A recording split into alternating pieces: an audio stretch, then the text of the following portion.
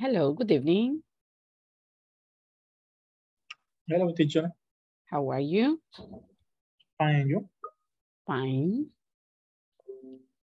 I'm fine. Vamos a ver, check-in.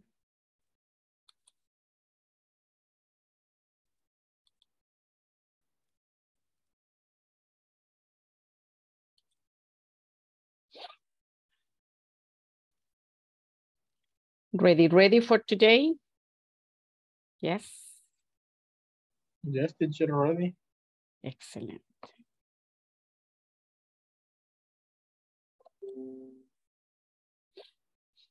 Good evening, teacher. Hello. Welcome, Rose. Thank you.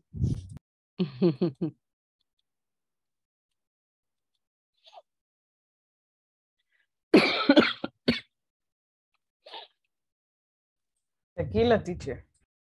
Cállese que nos ha llegado la gripe aquí en la casa. Anda dando fuerte. Sí, sí. Ahí tengo las dos criaturas con gripe y mi esposo también.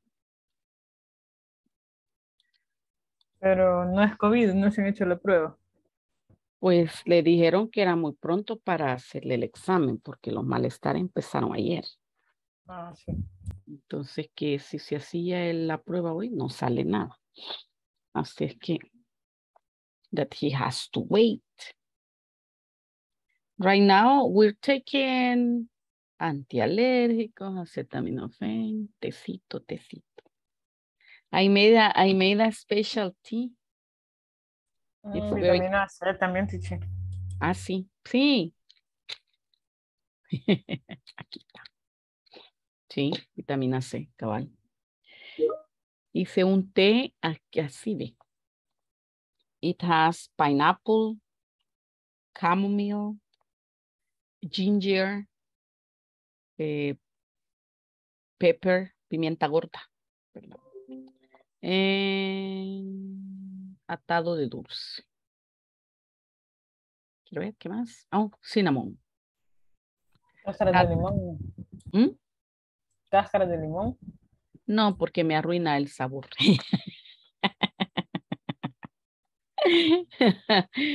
That has to be another tea. Another tea. Yeah, because this is a special for recovering the voice. For example, if you're starting to lose the voice or you start to speak like very, very bad, then you drink that tea for very often, for about 2 days. And then you recover your normal voice like if nothing has happened. Mm-hmm. But the other one, the one for the lemon is for example, if you have a flu and you are sneezing, right? Then I prepare the other one. But this is especially for the cough and for recovering the voice. And right now that's the purpose, not to lose the voice. Because if no, imagine. That's a problem not to have a voice. So that's the idea right now, to recover the voice. Or not to lose it, because I haven't lost the voice. Nobody has lost the voice. But the purpose is that, to keep with the voice normal, right? In the possible. Well, I'm going to call attendance. Let's see. Okay. Now we are 12. Karen, Stephanie. Vamos a ver, Adriana. Oh, miren. Good evening, teacher. Hello. Y se acabó junio. Last day of June today. Adriana Marcela. Teacher. Hola. Present, teacher. Fíjese de que ya me puse al día con las tareas de la plataforma. Esto está muy bien. Vamos a ir a revisar. Excelente. Sí, Ana Alicia. Ana. Oh, no, no here. No. Carlos Josué. Present, teacher. David. Present, teacher. Diego Batres. Present, teacher. Edwin Mauricio. Edwin. No. Elda Cristina. Present, teacher. Elmer Fabricio. Elmer. No. Gema Carolina. Gema. Jessica Lisette. José Alfredo. José Alfredo, no. José Alberto. Present, teacher. ¿Quién? Hi. Alfredo. Ay, ah, ok. Yo así, ¿quién? Ok, José Alfredo. José Alberto. Karen Janet. Karen Janet. Karen Stephanie. Present, teacher. Carla Lorena.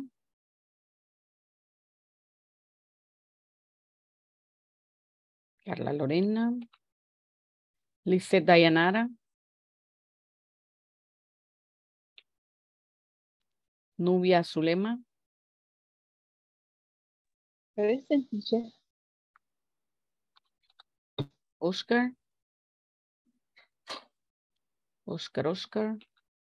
Rebeca Marcela. Present, teacher. Rodrigo. Ana Grisel. Carolina. Carolina. Grace. Rosailda. Present, teacher. Luis Mauricio.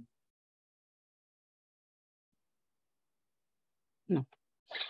Ok, bueno. Uy, qué poquitos. Qué poquitos. Vamos a ver si hay alguno más por aquí. Ana. Edwin. Elmer Fabricio. Gema. Jessica.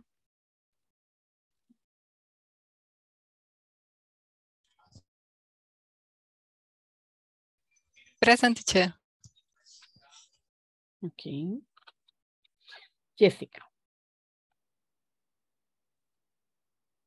Ok.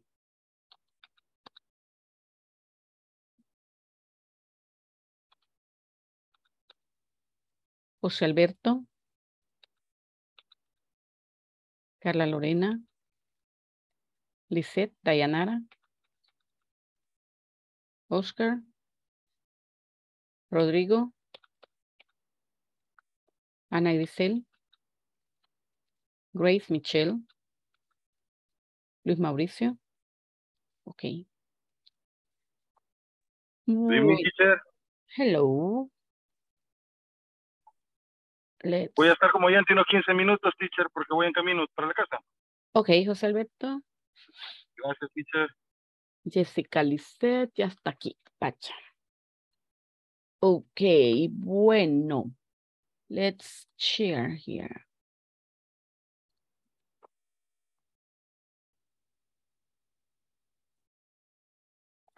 I'm going to leave it free to share it with everybody, right? Mm-hmm.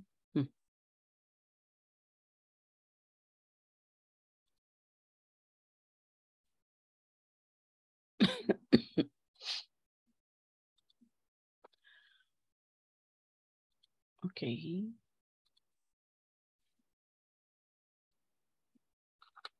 Well, I have a question for you. What is the most important aspect to be included in a manual? Remember yesterday you were talking about manuals, right? And you were completing a couple of things that you're going to share. Some of you are going to share today. So the question is, what is the most important aspect to be included in a training manual?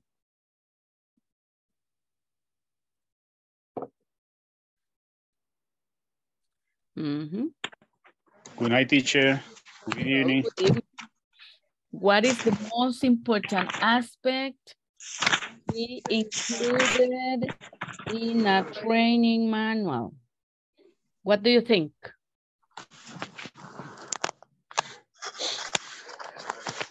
What is the most important aspect to be included in a training manual?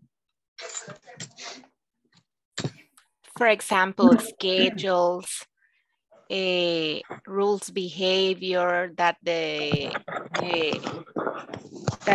empresa wait for the employees, describing the puesto de trabajo, the work. The work, describing the work. Mm-hmm.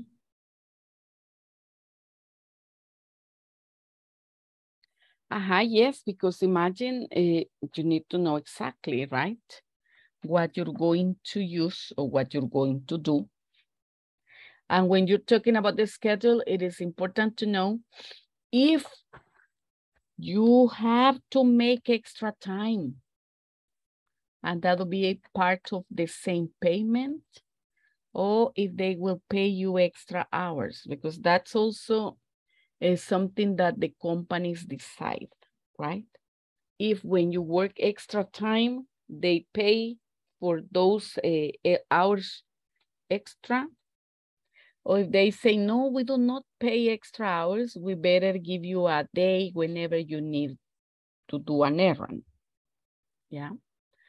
Or they say it is mandatory for you to stay 15, 20, or 30 minutes extra, right? So that's also part of this manual. Somebody else wants to add something?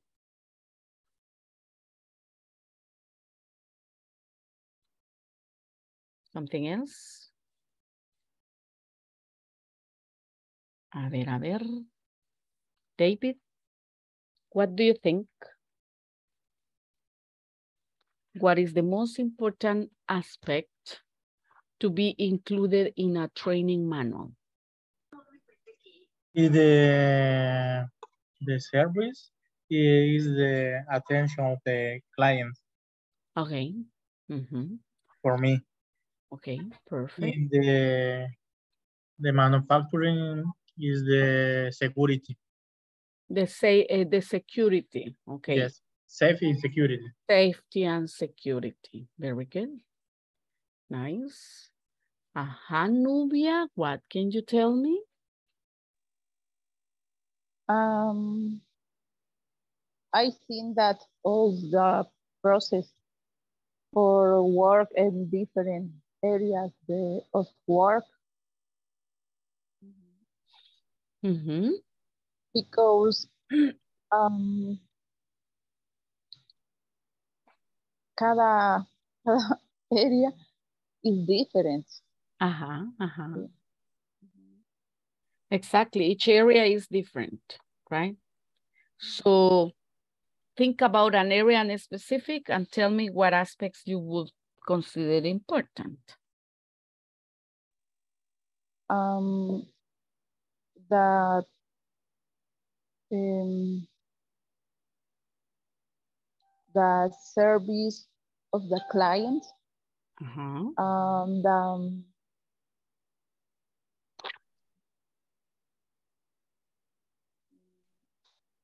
condition of work for the employees. The working condition. Mm-hmm. Working condition. The working condition.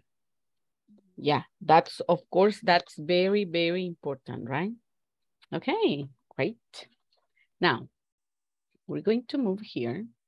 Remember, since the day before yesterday, we were talking about this, right?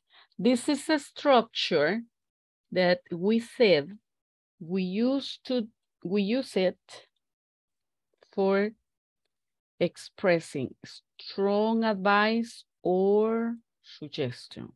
That means a strong advice or a strong suggestion, right? So you say, it would be better to let employees decide what processes to change.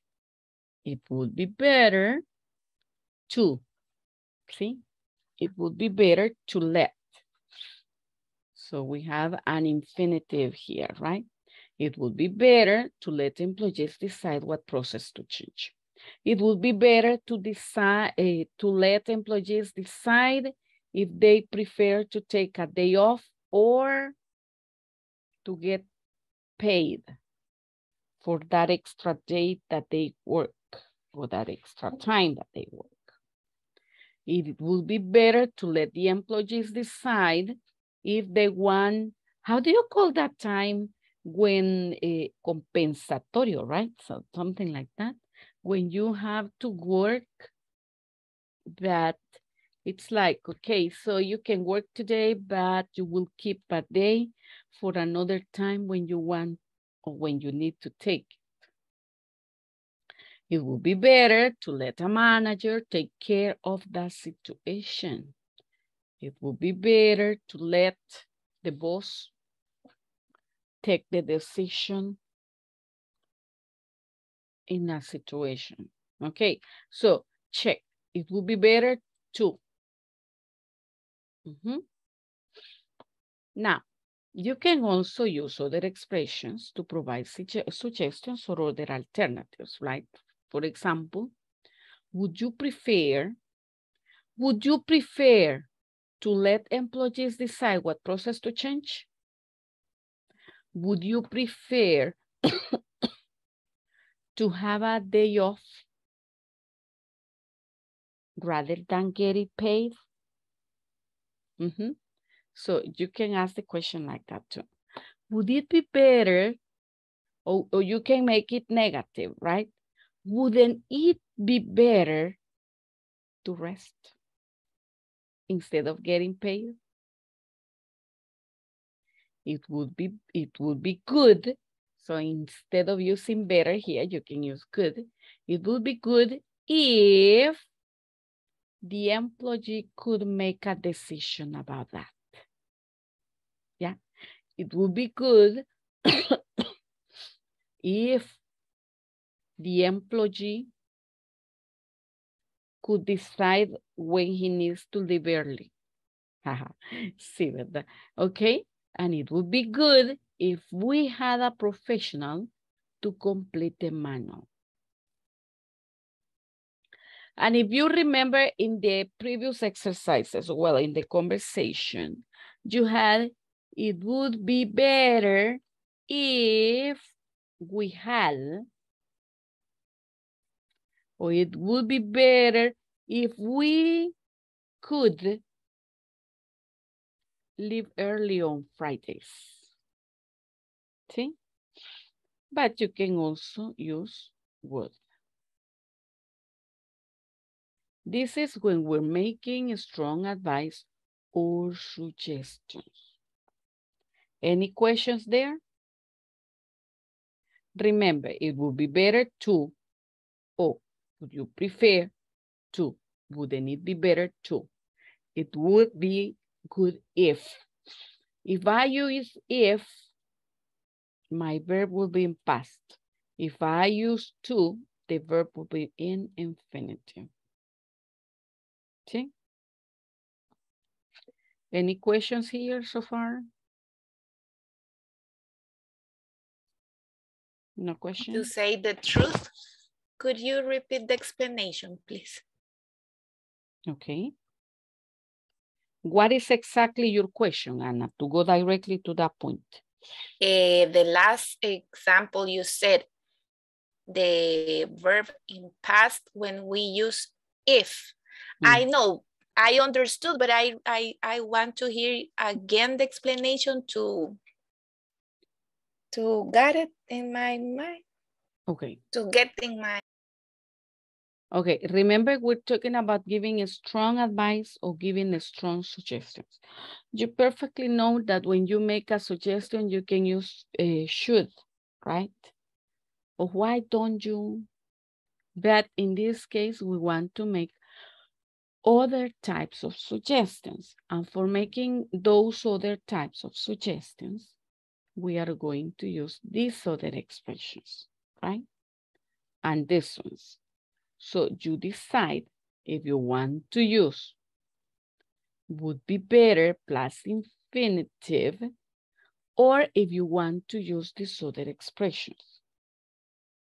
So I can tell you, would you prefer to go to presential classes or take virtual classes?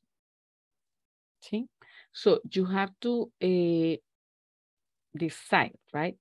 Would you be better, or if in that case, I'm giving you a choice, but I could perfectly tell you, would you prefer to stay at home? Would you prefer to go to school and receive presential classes? Wouldn't it be better to receive classes online? See, I'm giving you, imagine if you say, why don't we all go to school? And I tell you, wouldn't it be better to receive classes online? Yeah. Or I can tell you, it would be good if we could have class, we could check it in past. It would be good if we could have classes online the rest of the year. See? It will, remember, you can change the verb here, right? It would be good if we stayed home more. See? The thing is that if you're taking this option, you use the infinitive, and if you're taking this other option, especially it would be good, or wouldn't it be better if? So remember, you can say, wouldn't it be better to, or wouldn't it be better if? Wouldn't it be better if we could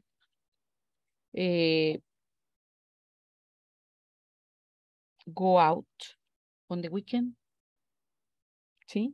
So you decide what of these structures you want to use, because all of them are used for giving suggestions or for giving advice. Any other question? No question. Yes. Sorry. Now let's move here.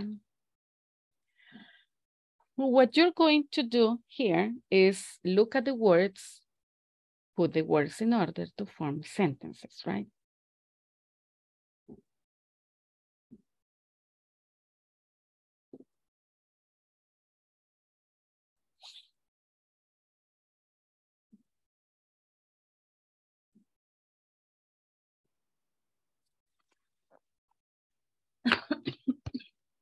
Remember, put all the words in order to form sentences, and then we will check together.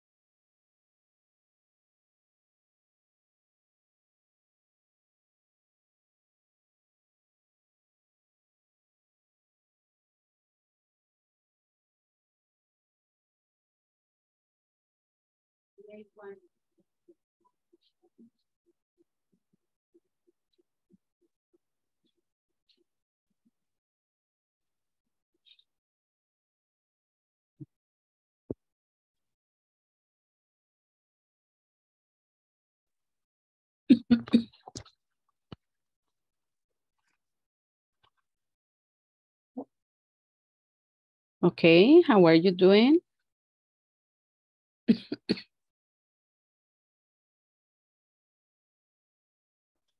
Still working, teacher.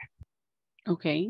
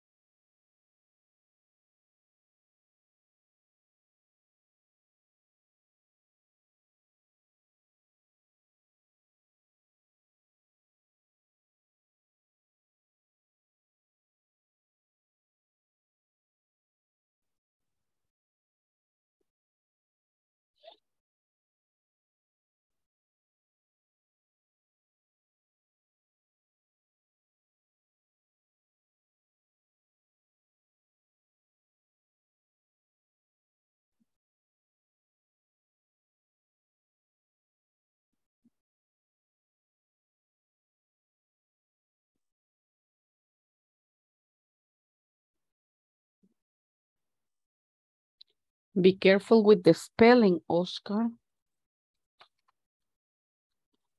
If you are in cell phone, ahí le aparece el autocorrection que le cambia, ¿verdad? Las palabras. But be careful with the spelling. Pero intentaba revisar cómo escribí. Because sometimes it changes one letter.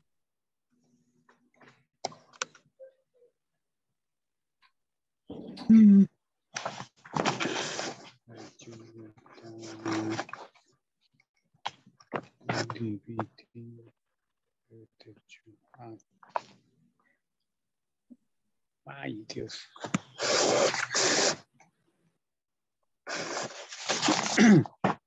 Sí, excuse me. Sí, se me va la letra cuando escribo tú. Cuando pongo TO, pongo yo, Se va el yo. pongo yo, se me va el ya, se me va el yo. It's true.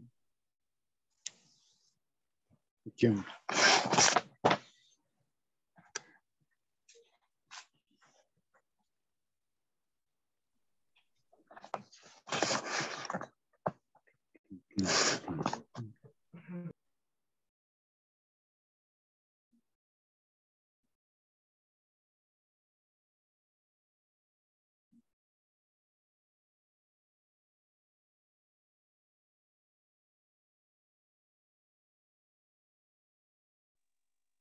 Teacher, we send it by message.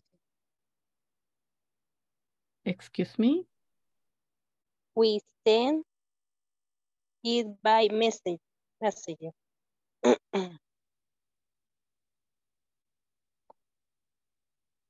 No. With 10. Send. De enviar, no.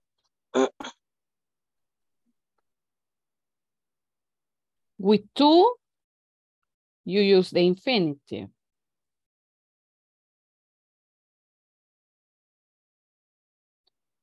I don't know if that's what you're asking me. That if with 2 you use the infinitive.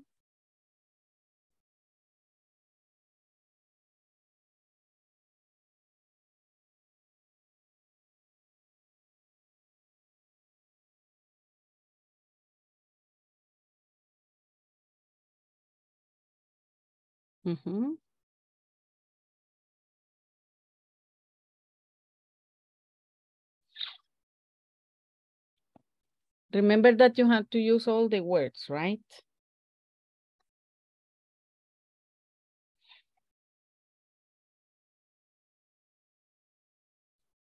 I'm going to send you to the rooms so you go compare your answers with your partners.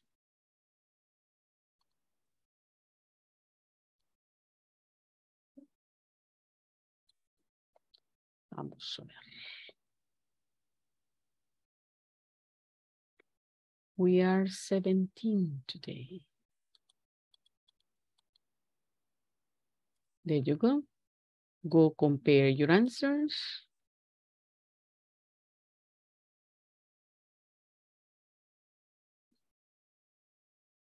Try to join.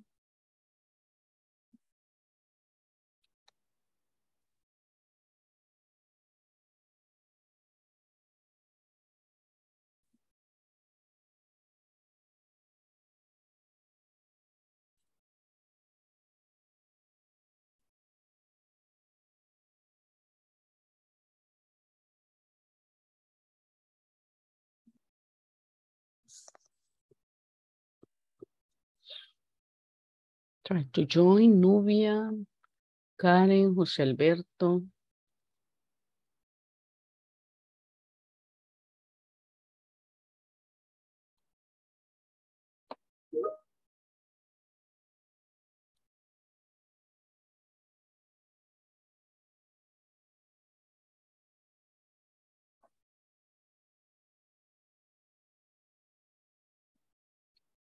Try to join.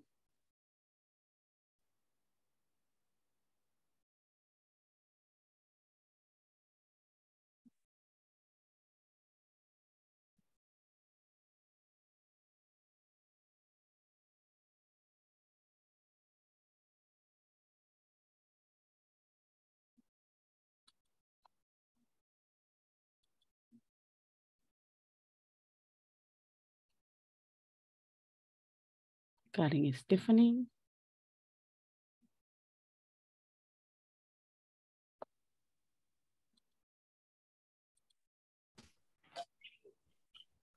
La tercera. Eso sí, it would be good if we change the dress code. Así la tengo. It will be good if we change the dress code. Tenemos Yes. igual. Ok. En la 4 sí, no sé si la tengo buena porque veo. It would be a good idea to have a training manual for chef. Yes. Pues sí la tengo buena. Y la 5. Wouldn't it be better to let the manager decide? Y también es good in it. Sí lo tengo yo. Sí. Yes. Ok. Las tenemos bien. Las escribimos en algo, pero si logramos compartir o... Sí, sería bueno. Aunque sea las tienen en el blog de nota, dice, ¿verdad? Yo las tengo en el libro. No, yo en el cuaderno.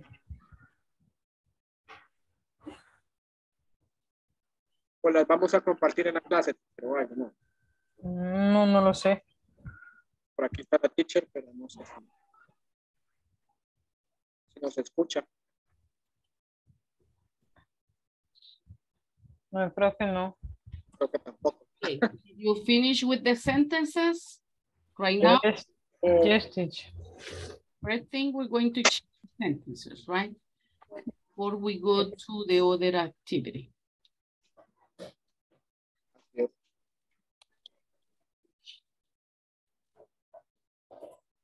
Let me check if the other's finished. La de Today No. Monitoring. No. No. Teacher. El otro lo marcó con Teacher.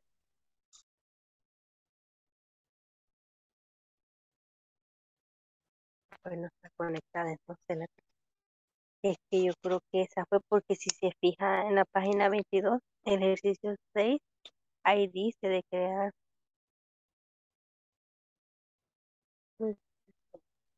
Okay, tell me, chica. Teacher, perdóneme, yo no le entendí, ¿verdad que lo que vamos? Bueno, yo como quizás no lo hice ayer, se hizo lo del manual que hay en el trabajo. You will explain today. You will explain. We did it, right? But today, I will listen to you explaining because some people, well, we checked it like very quickly. We checked it very quickly. We didn't have the answer of each of the groups giving their own explanation. So we're going to listen to some of you today. Because yeah, we did, let me see. This part. The previous part where you had the server's training manual that you had to make the index, that was to put it in order and you have to give a reason or explain your reasons why you had put that order, right? So I'm going to listen to a couple of you sharing before we go to the next activity. But right now, I guess you have finished, so I'm going to take you out. Let's go.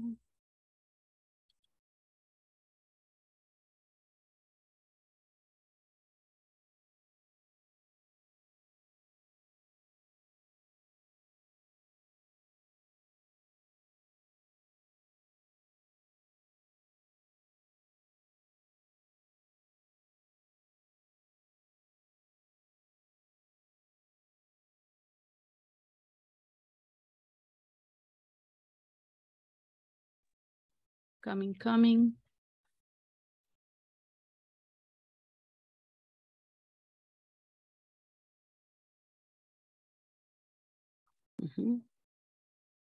Gotcha.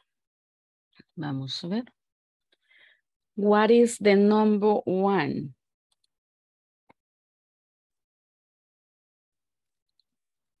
Number 1, would you prefer to have a different schedule?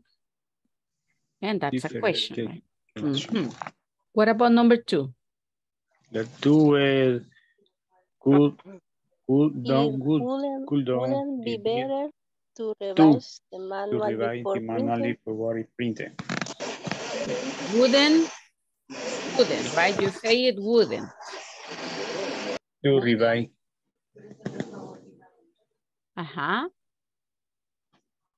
To revise the manual forever. Wouldn't to revise. Wouldn't. Wouldn't. Couldn't it be better to revise the manual forever printing? Wouldn't it be better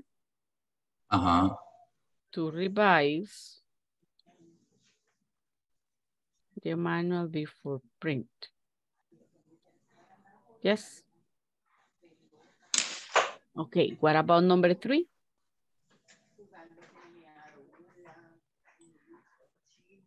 The 3. The 3 is it good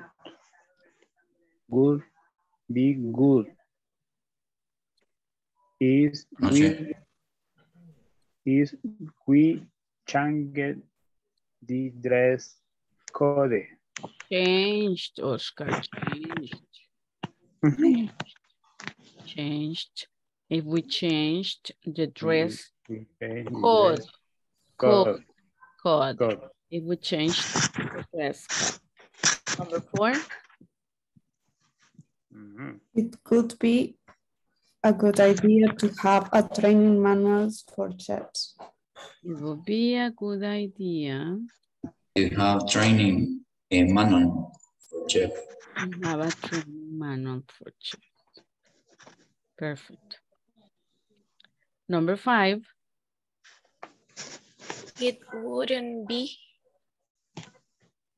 better to let the manager decide. Wouldn't it be better? It's a question. Yo la tengo diferente, teacher. Sí, it's a question. Sí, yes. Yo la tengo diferente. Ajá, what do you have? Yo la tengo, bueno, me quedó. Is good con negativo. Wouldn't it be sí, because better? it's a question. Better, wouldn't it be better? Better to let the manager decide. To let the manager decide. Teacher. Entonces va, wouldn't it? Yeah, wouldn't it because it's a question. Wouldn't it? Teacher, I have a question. Tell me. En la 2 y en la 3, yo avanzo en la plataforma. Entonces, en la tarea 2.11 está esta actividad. Y en la segunda lo he puesto exactamente como debería ser la 2 y la 5, pero en el sistema me parece que está mala. Entonces, no sé si es fallo del sistema o es mi error. No, ni es suyo ni es del sistema. Copie el wouldn't y péguelo. Cópielo del mismo ejercicio que le han puesto. De ahí cópielo y péguelo y sigue escribiendo el resto de la respuesta. Es por el apóstrofe. Sí. El apóstrofe toda la vida da problemas. Entonces es el apóstrofe. O sea, no es que sí, yo ya lo hice. Ya me las adelanté. Ya lo hice y sí, da problema ese. Y es precisamente por el apóstrofe. Yo lo escribí, yo dije, ¿qué pasó? ¿Y qué pasó? ¿Y por qué me sale malo? Y entonces al final lo que hice fue copiar el apóstrofe. Bueno, copiar todo el wouldn't y pegarlo y después escribir el resto de la oración. Así ya no le da el problema. Cabal. Porque es la apóstrofe. Ese es, porque el asunto es que la apóstrofe de cada compu cambia, ¿verdad? Entonces la plataforma reconoce solamente la apóstrofe de la compu en el que se trabajó. Entonces no le toma a los demás. Entonces es las demás compus que puede variar la apóstrofe. Entonces haga ese cambio y va a ver que ahí sí le va a salir bueno. Any other question? No question. ¿Estamos bien? Está Sí. bien. Bien.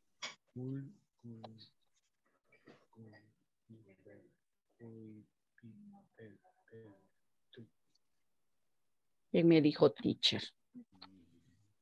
Rodrigo. ¿Qué dice la gente?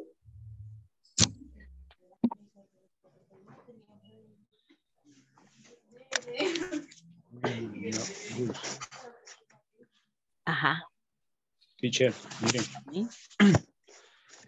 Y el good en negativo, ¿cómo que se pronuncia? Wouldn't. Wouldn't. Wouldn't. Wouldn't. That's wouldn't. It wouldn't be better. Better. Better. It wouldn't be better. Better. Better. Sí. Better. It wouldn't be better. Better. It wouldn't be better. It wouldn't be better. Okay, questions. Any questions here? No?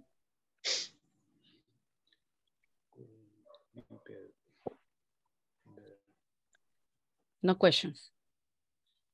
No Bueno, yo asumo que no, ¿verdad? Porque no me dicen. No me dicen ni sí ni no, yo asumo que no questions. Teacher, fíjese que ya lo copié y la última siempre me sigue saliendo mala. Y tiene puntitos. Sí, como es una pregunta. Tiene signo de pregunta. Ajá, le puso el question. Ah, ya sé cuál es el error ahí. El question. Que nosotros, cuando escribimos una pregunta, ya me acordé. Cuando escribimos una pregunta, ¿verdad? Que pegadito dejamos el question mark. Dele un espacio. Sí. Dele un espacio. Entre decide y el question mark. Dele un espacio y pruebe. Igual, me sale malo. Hombre. Ahorita lo acabo de hacer. Mándeme una fotito, quiero ver. Porque yo ese ya lo hice. Sí logré que me quedara bien todo. Ahorita, esperen. En el grupo de WhatsApp lo voy a mandar. Va.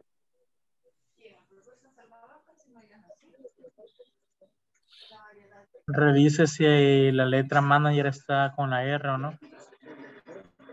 Y ahí es que pueden haber varias cositas. Y a veces algo bien simple no da el error. Eso por eso no me da. Vaya, ya lo mandé de cómo empieza y cómo termina.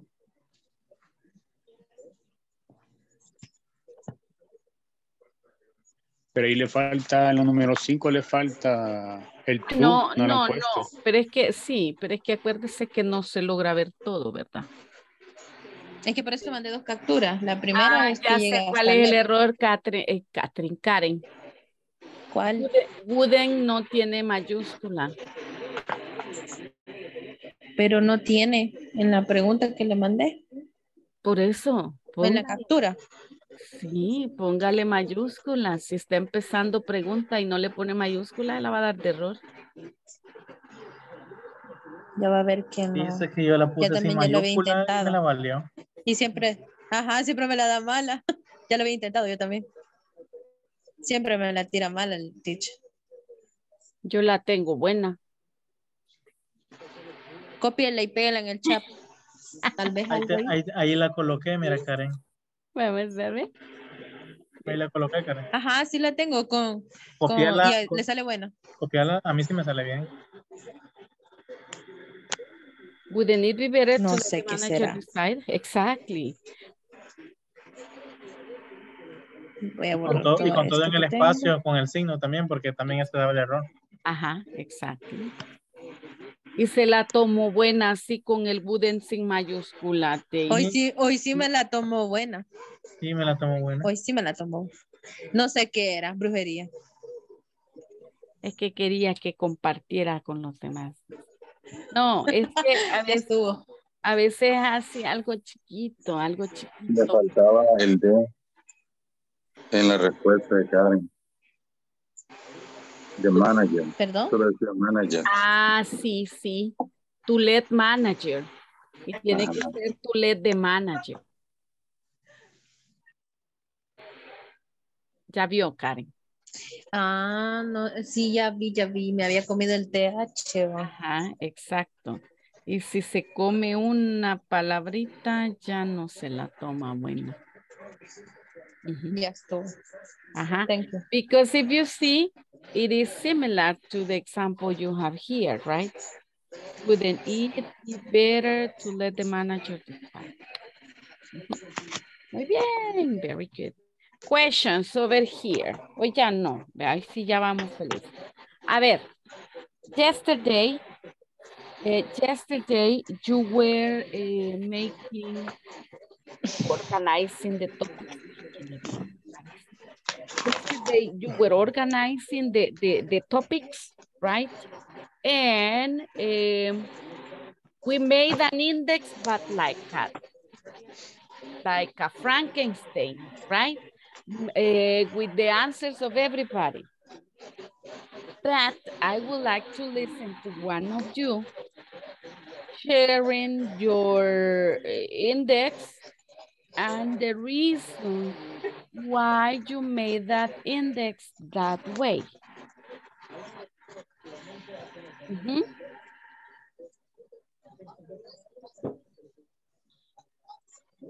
Volunteer. We did it yesterday. But at the moment of checking, we just collected the information of everybody together, but we couldn't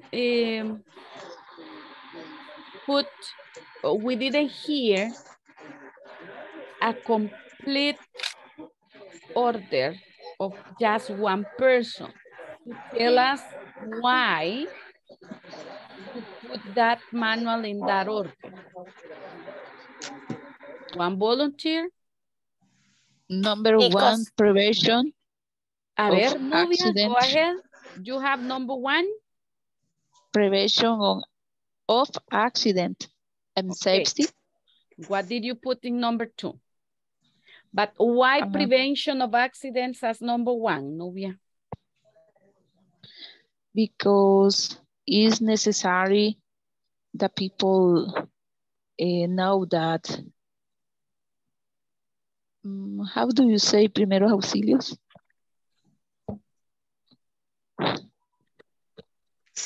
Primeros auxilios. About first aid. First aid. ID. First aid. AID. First aid.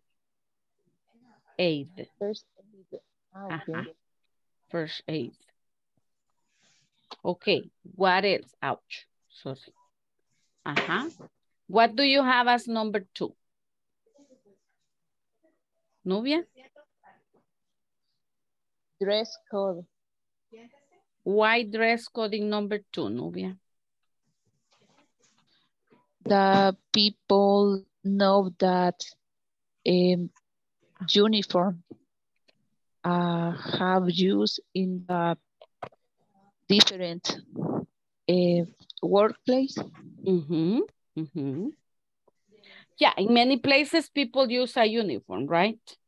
In other places it's like, yes, do not wear jeans, but you wear your own clothes. Okay, what about number three?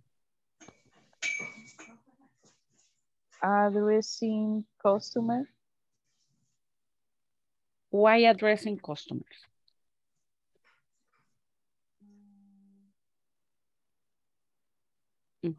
Yo diría getting to know the menu.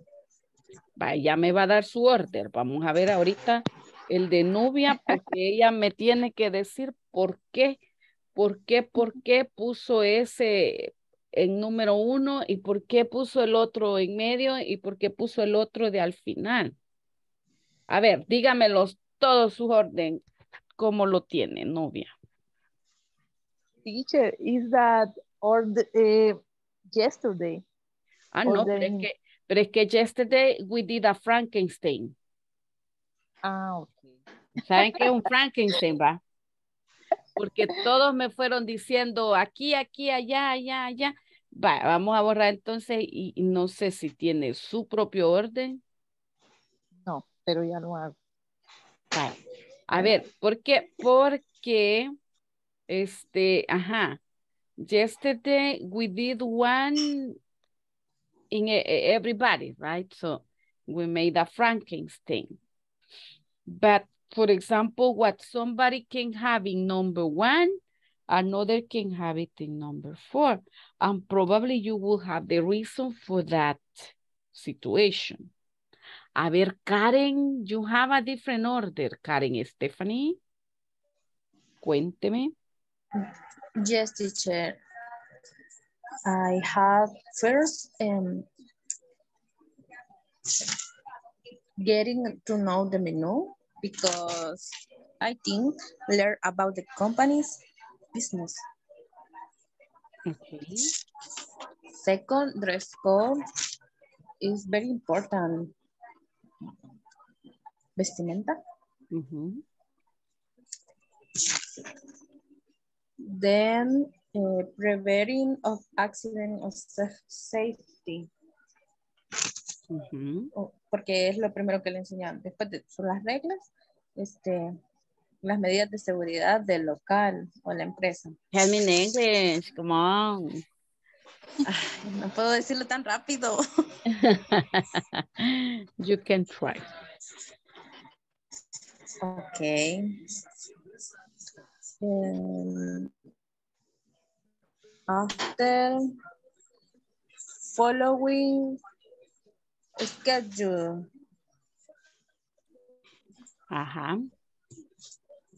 Because it's necessary to know your turn.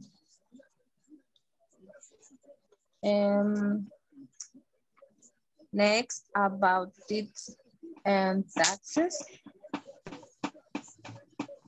For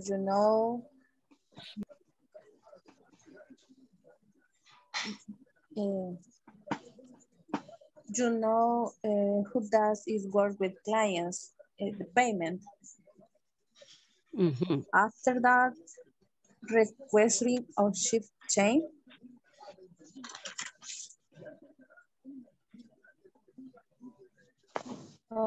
Okay, make a change, something already.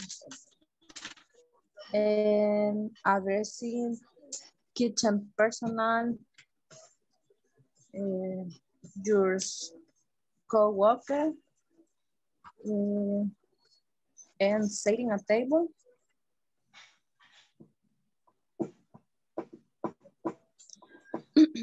And finally, decanting wine. Addressing the customers. Ese lo dije, 1, 2, 3, 4, 6, 7. 7 is addressing kitchen personnel is 7. Oh, cierto. Maybe after the following schedule. So that with number 5 then for you. Yes. Okay. De hecho que ni lo había puesto. I imagine. And that is very important because it depends on how you talk to the customers. Un customer se le puede ir si no le gusta cómo lo trata. Bueno, yo me voy. Sí, sí. Mi mamá de esas. Bueno, yo me voy. If I go to a place to buy and the people who are attending are very rude, I leave and I don't buy. Yeah, because you deserve respect and you deserve that the people treat you in good way, right? So that's why I consider this is very important, right? It's something very important to teach the employees how to address the customers. It doesn't matter what type of business you have, right? So addressing customers is like extremely important. Thank you, Karen. Thank you, thank you. A ver, just one question. Why did you leave the canteen wine at the end? Is less important. Okay. Por lo menos aquí en El Salvador. Exactly, exactly. If you were in Paris, probably you will say like, it's important. But here, it's like, it doesn't matter how you open the bottle and how you serve it. Okay, thank you, Karen. I want to listen to one more person. Volunteer victim, volunteer, volunteer, volunteer, volunteer. Do you have the same order as Karen? Or you have a different order? Excuse me, teacher? I'm asking if they have the same order that you have or if they have a different order. Different order, teacher? A ver, what is your order, Ana? By number 1, addressing kitchen personnel. But I'm going to change color here. Addressing kitchen personnel. Okay. Because as you said yesterday, in the kitchen, the personnel have to know what they are going to do and know how to do it. Mm-hmm. And also that you're not going to be shouting to the rest of the personnel, right? That's another reason for not going to eat to a place. If you listen to the boss shouting to the people who are cooking or serving, right? What is your number 2, Anna? Getting to know the menu. Right. I understood that if this is a restaurant, so first you have to put in order the kitchen staff, then know the menu. Number 3, as you say, addressing customers.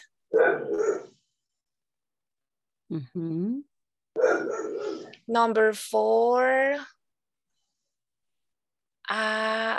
following, prevention of accidents and safety.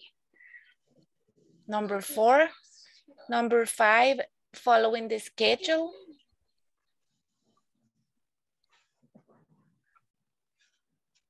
Number 6, setting a table.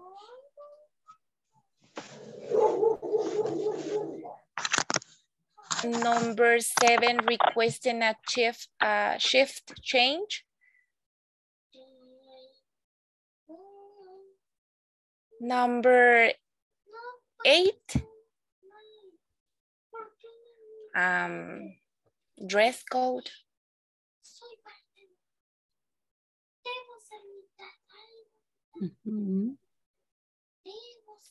Number 9, about tips and taxes.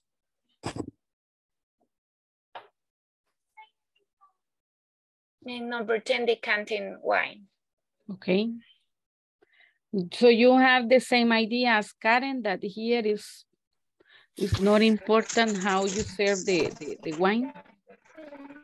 Well, if you go a super fancy restaurant, could be, but if it is a family restaurant, nah, I don't. Probably people won't even ask for wine, right? Yeah.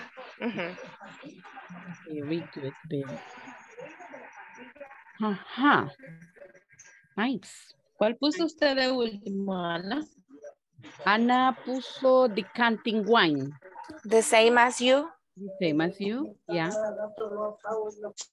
Canteen wine. Igual que yo. And if you see, getting to know the menu is between the most important ones, right? Because if you work in a restaurant, you have to know what they serve. Hey, what do you have for special? And you go like, oops, no sé. Espéreme, ya vengo, lo voy a investigar. And while that, the customer is like, I know. The waiters don't know about the food they serve here, right? So that is giving a bad image. So yes, I agree with you that getting to know the menu, it's really, really important. At the end, taxes are not an obligation in the country, just a couple of restaurants make that tax, the tips mandatory, right? That they charge the tip in the bill, but the rest no. And here we do not accustom in El Salvador, right? We do not accustom to tip. It's not common. Okay. Bueno, we're going to make a pause here to check the attendance before we forget. And then we continue. Adriana. Adriana.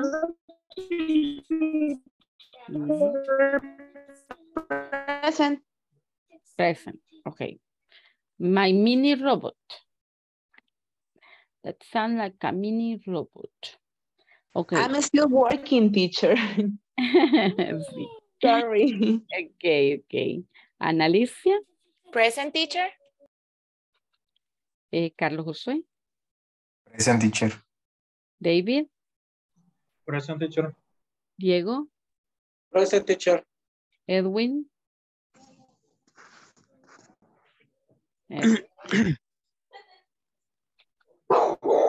Elga Cristina. Present, teacher. Elmer. Gema. Present, teacher. Jessica Lisette.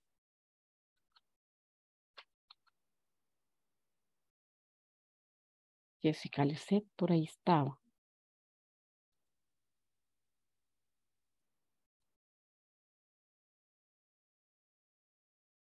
Jessica. No here. Jessica, hello. No. No está. José Alfredo. José Alfredo. Se aparece conectada Jessica, pero no contesta. No está por allí. José Alberto. Present, teacher. Present, teacher. Karen Janet. Present, teacher. Karen Stephanie. Present, teacher. Carla Lorena. Carla Lorena. Carla no, ¿verdad? Carla Lorena. Carla. No está Carla. Teacher. Hi, Rodrigo. Just a quick question. I don't say nothing because you're not in the room. The tree, I always put the correct information and it's wrong. Sorry for the homework. The 2.11, the number 3. It would be good if we change the address code. If we change. If you. Okay, can you repeat the sentence how you wrote it? Okay, it says it would be good if we change the dress code. Puso changed in past. Change. Es change. Solo change. No, tiene que ser en pasado. Change. ¿Cómo se escribe? Changed. Allí está en la oración, así como se la han puesto, la escribió. Sí, así como la puse en la oración, así está. Y le puso punto al final. No. no le he puesto punto. Póngale punto y escriba it con mayúscula. Change. Pongo punto. Y no me da, siempre está lo mismo. El change va normal o con E al final. No, con E, con D, con L. Con D, con D. Change, C-H-A-G-D. Ajá, porque quiero ver. Ahí le mandé una foto y siempre me la agarra mala. En WhatsApp. Ajá. En Ah, WhatsApp. es que no ha escrito it, sino que id.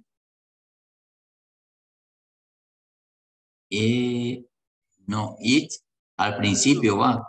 Sí, pero usted no ha escrito it. Usted escribió id.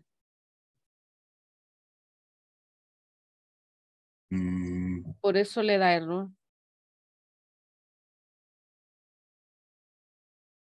Ahí está la otra. Dice, it's good. Sí, pero usted no ha escrito it. It. Cheque su oración. Spelling, it. Ahí no dice it, sino que dice id. Usted id ha escrito, Rodrigo. ¿Ya vio? ¿Cómo? Perdón la ignorancia. ¿Cómo? It. Ite, así como se lo dan en la oración, así tiene que escribirlo. Pero usted no ha escrito it, sino que ha escrito id. Pero no me lo agarra. Ya lo puse it. It. No, ahí no dice it, ahí dice id. Id. Ya le voy a enseñar. Espera. No es. Quiero ver.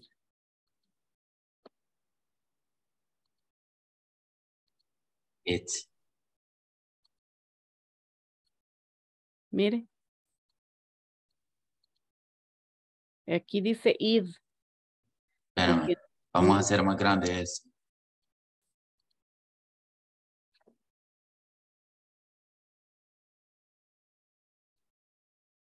Ay, no te vayas así. Vaya, cheque. La palabra, lástima que si muevo el mouse se mueve todo. Pero Ajá, it. no en hay. la 4. Sí, Id. no, la 3. Bueno, ¿cuál es la 3? La 3 es id. No tiene que ser id, tiene que ser it. Por eso se la toma mala, porque usted no le ha puesto it, sino que id. Tiene que ser IT, no ID. IT, no id. Quiero ver. IT. Y la I mayúscula, ¿verdad? Y it. It could. It Es que no be. cambien las palabras tal como se las dan aquí en la oración, así las tienen que ocupar. Por ejemplo, mire, aquí está it. Y aquí me ha puesto id. Entonces, por eso es que le da el error. Esto no tiene que ser id. Tiene que ser it.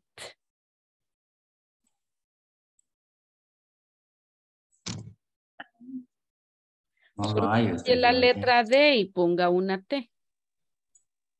Que teacher, al parecer no está mostrando toda la oración desde el principio. Ajá, no, pero... No, o sea. Ya. Qué bárbara, Karen Janet. Y yo tanta pastilla ya no ve. Sí, tiene razón. Esta es la L de D. La L y D de good. Would be good if we changed. If we changed, ¿qué? Copie la oración completa tal cual la ha pegado, Rodrigo, y péguela en el chat para ver qué es lo que ha puesto. Porque hay algo, alguna cosita hay que por eso no se la agarra. Vaya, cheque, sigamos con la attendance que tenemos aquí. Que nos quedamos a medias. A ver. Carla Lorena, no, ¿verdad? Lizeth Dayanara. Lizeth Dayanara. Lizeth Dayanara. No está Lizeth Dayanara, no. No está. No está. Nubia. Present, teacher. Oscar Mauricio. Present, teacher. Rebeca Marcela. Present, teacher. Rodrigo. No. Ana Grisel. Carolina Abigail, no. Grace Michelle. Grace Michelle. No está Grace tampoco. Rosailda. Present, teacher. Luis. ¿Y Luis qué pasó? Se perdió otra vez. Bachapos. Grace Michelle.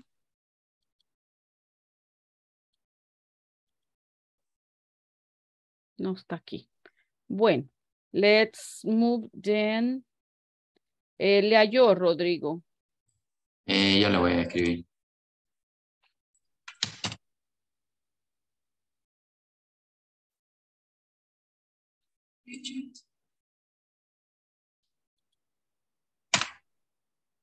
José teacher.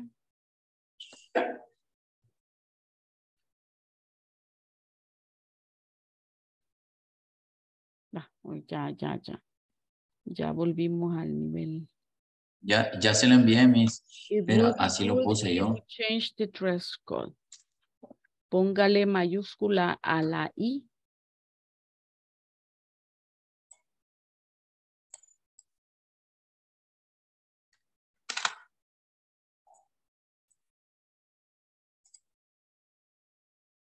No lo agarro.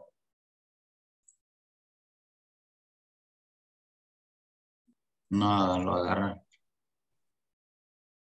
Qué raro. Con la I mayúscula. Sí, no lo agarra. ¿Y está seguro que así la escribió en el... Sí, así le escribí. ¿La copió y la pegó aquí o la digitó aquí? Cópiemela de la plataforma tal cual usted la escribió. Vale, vamos a copiar de la plataforma.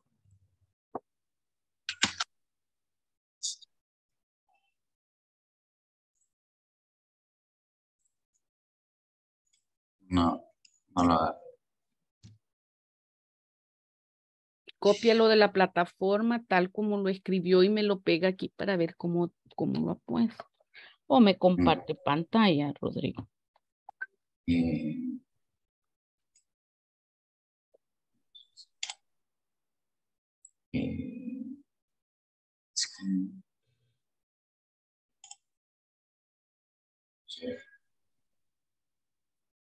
Okay. Muéstreme toda la oración. Ay, la 2 la tiene mala también. La acabo de arruinar.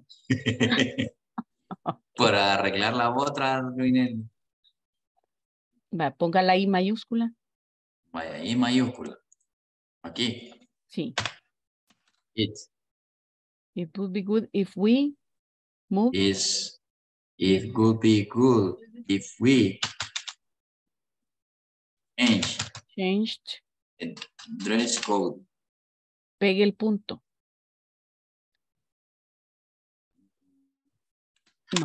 No, ahí donde, váyase al final. Ese punto está muy separado. Ajá, cabalito, ahí póngalo.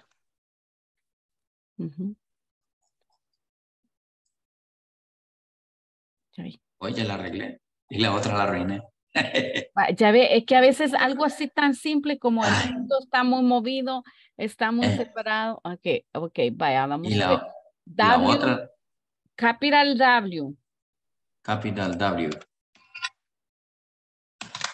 Good. Wouldn't it be better Wouldn't it be better to revise To the revise. manual Uh-huh. before printing?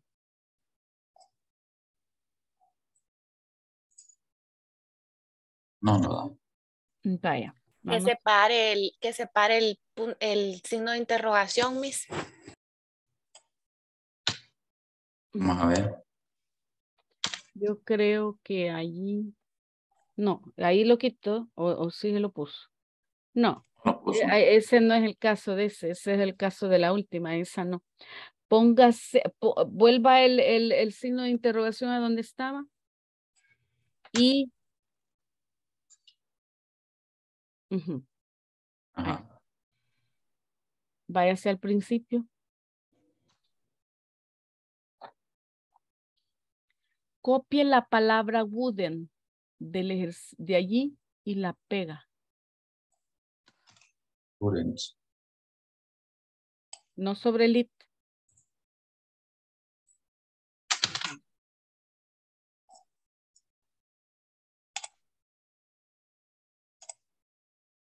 Pero no la separó ni le puso mayúscula, Miss. Va, póngale la mayúscula. Would. ¿Y ahora? Wooden it. Ese B está muy separado del it. Dele ahora. No, ese está bueno. Ajá. Dios mío. Lo mismo me pasó a mí. Yeah. Lo mismo me pasó a mí. Que cuando usted, y fíjese que por eso voy haciendo los ejercicios yo, porque a veces es una cosita así chiquita, pero el asunto cuando usted trabaja con una plataforma es que la respuesta está dada. Entonces, o la pone exactamente tal cual se puso o se la va a tomar mala siempre. Entonces, sí, lo mismo. Lo mismo me pasó a mí, que el B me había quedado con doble espacio, no uno, y por eso me la tomaba mala. De hecho que por eso no hice esta tarea, porque me di por vencido, porque la ponía bien y la computadora estaba en contra mía. Sí, no, pero siempre que tengan un ejercicio que lleve apóstrofe o contraction, copien mejor la palabra y la pegan y le cambian a mayúscula, ¿verdad? Porque siempre le va a pedir la mayúscula. Y asegúrense de que las palabras no están muy separadas o que no están pegadas, porque todo eso le puede dar error. O que si tiene el punto al final, si tiene capitalera al principio, o como en el caso del punto en la otra, que el punto estaba separado, se lo toma mal. Tell me, Nubia. Sí, teacher, que tomen en cuenta esto a la hora del examen, porque en el examen parece algo también parecido. Si uno no lo pone bien, le da error. Sí. Sí, entonces chequen. En el examen igual, ¿verdad? Sí, lo mismo. Hay unos, de hecho, hay algunos ejercicios que ustedes están haciendo allí que se repiten en el examen. Entonces, check that you are paying attention to all those details. If not, it will give you mistake again, right? Bueno, let's see, let's go back. Hoy sí, ya arreglamos el mundo. Mire qué galán. Let's go. We did it. Now, what you're going to do here, you're going to work with your partners. Han guardado su index que hicieron ayer, ¿verdad? ¿Quién se salió del grupo?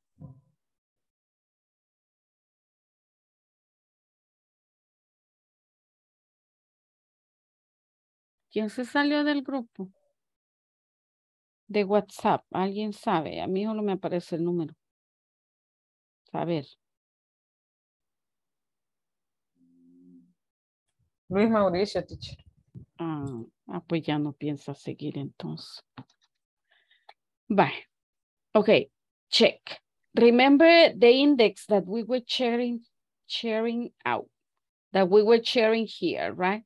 And you were giving me the reasons for your order. Now, what you're going to do, you will go more advanced this time, right? But with the same index. You are going to exchange the index you created in that previous page with a classmate.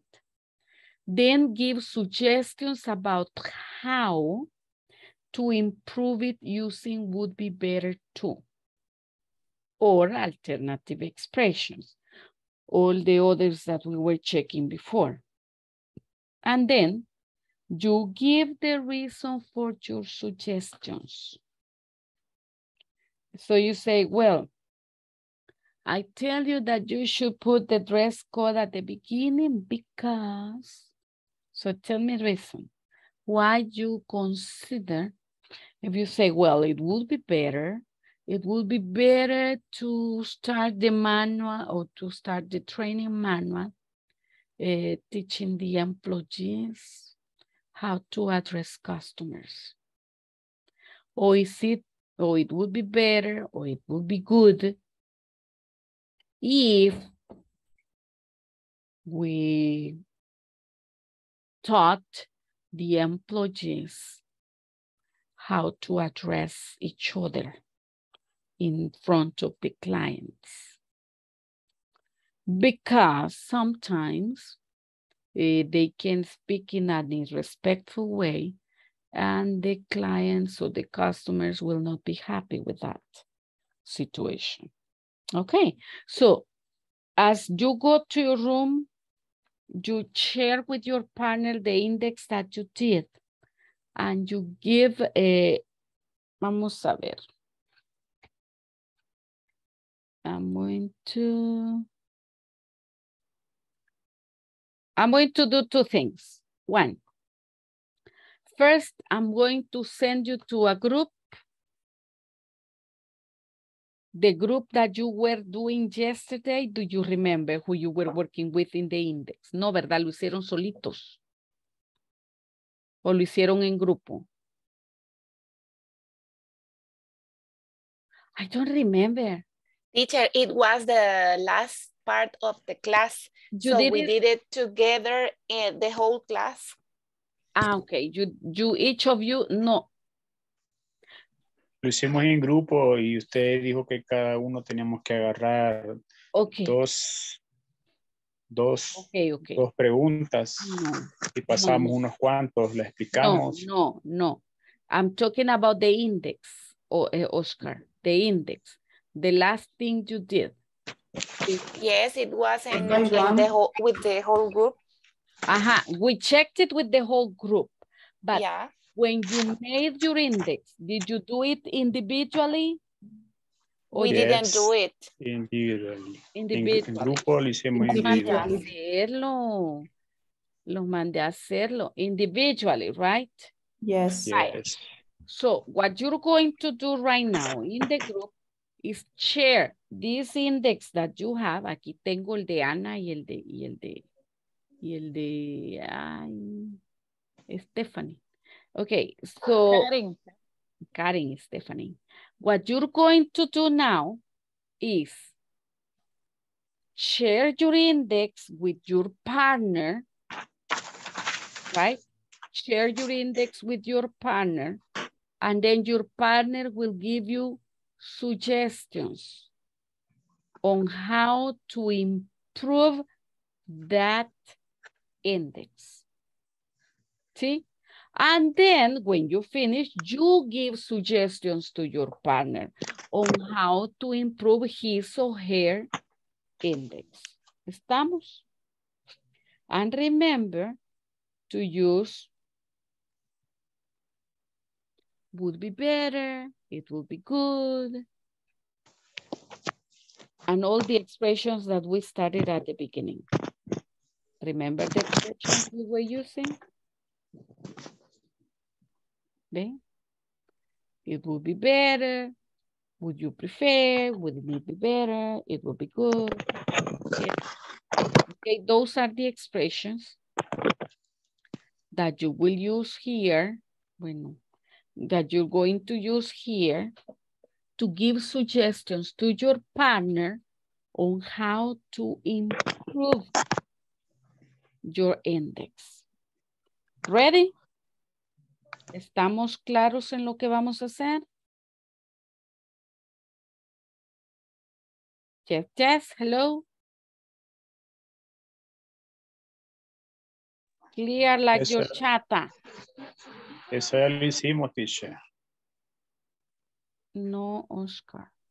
O sea, yo los puso en grupo porque cada uno agarrara 2 ejercicios. Después No, usted hizo que lo no, explicáramos. Oscar. Lo No, que estaban, no, vaya, listen. Lo que hicieron ayer, pues revisar el significado de cada una de estas frases. Ya ustedes ya saben qué significan. Eso es lo que hicieron ayer en grupos. ¿Sí? Yes. Para que ustedes sepan cuáles son las frases que estamos ocupando. Entonces, eso es lo que hicieron en grupo. Buscar el significado cada uno de ellos. Después, pusieron esto en orden, formando su propio index para el training manual. Hasta ahí estábamos. Yes, teacher. Lo que van a hacer ahora es intercambiar su index, el orden que usted ha puesto su training manual, con su compañero con el cual lo voy a mandar a trabajar. ¿Qué va a hacer su compañero? Me le va a dar sugerencias para mejorarlo. Así, ¿verdad? Me le va a dar sugerencias para mejorarlo usando la estructura que estamos viendo para suggestions. Ahí le va a decir, it would be better if, or it would be better to, it would be good if, you'd better, or wouldn't it be better if. Entonces, eso es lo que usted me va a ocupar acá. ¿Sí? ¿Estamos? Ok. Entonces, no hemos terminado toda la actividad. Ahorita es como una continuación de lo que hicieron ayer. Ya tienen el índice, compártalo. Dé sugerencias sobre el índice de su compañero y que su compañero le dé sugerencias a usted sobre el índice suyo. ¿Cómo mejorarlo? That's the point here. How to make it better or how to improve it. Yes? ¿Estamos?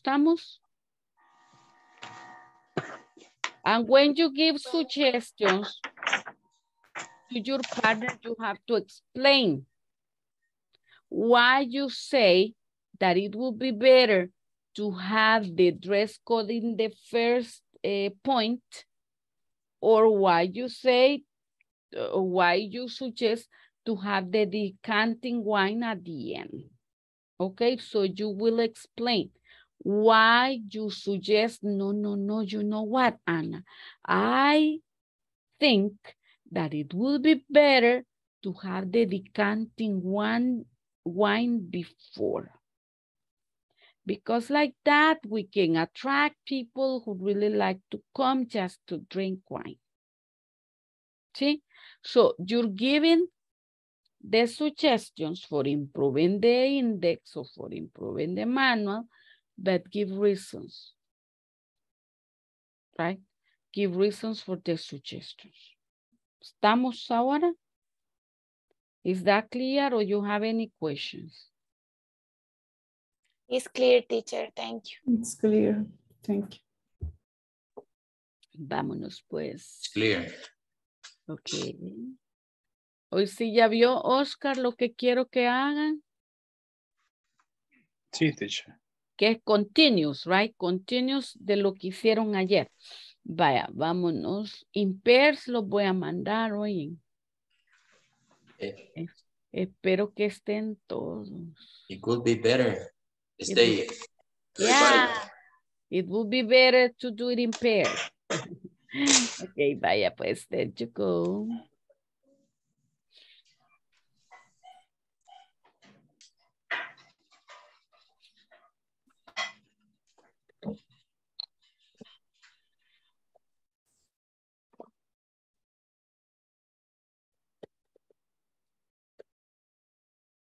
Try to join. Grace, no here. Grace Michelle. No está Grace Michelle.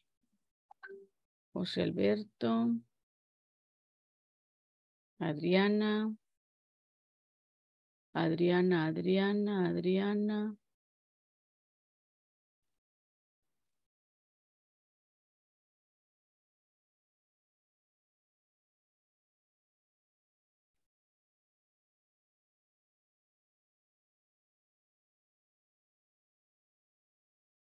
Hi, Jessica. Trate de unirse ahí al grupo. Hello, Jessica.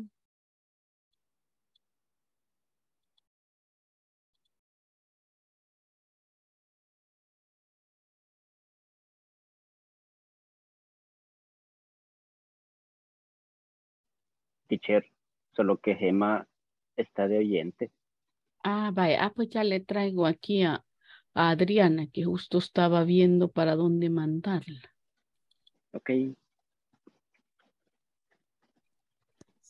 Que Adriana quedó solita, Jessica no se unió. Se acaba de unir. Ok. Bye. Hola, Adriana. Teacher, yo sigo, hola, buenas noches, sigo trabajando y si no estaba prestando atención. Ok. Sí, lo siento. Aquí le traigo a Jessica, tal vez ella está. Y no me lo llevo a usted, José Alfredo, a otra persona. Bueno, perfecto.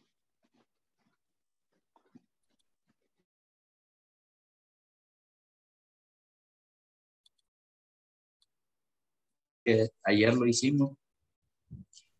Si gusta, voy a compartir y me dice su orden como para avanzar. Porque si no, lo puedo atrasar. Por ahí les traje a José Alfredo que le mandé 10 gentes y nadie estaba. Ah, teacher, es que sí, porque yo estoy un poco perdida como no estuve ayer. Ah. Ajá. Entonces ahí se ayudan y yo les ayudo. Y me ayudan para entenderla. Vaya. Si gusta, comparto y decimos el orden y ahí discutimos. Si quiere, compare. Comparte. Ok. Compare. Share. Ok. First in the restaurant, I think. First, sitting at table. For me, sitting at table is the first. Sitting at table for me. Sitting at table is the first one. Requesting a chief, the following discussion, addressing the key person, addressing customer about the person.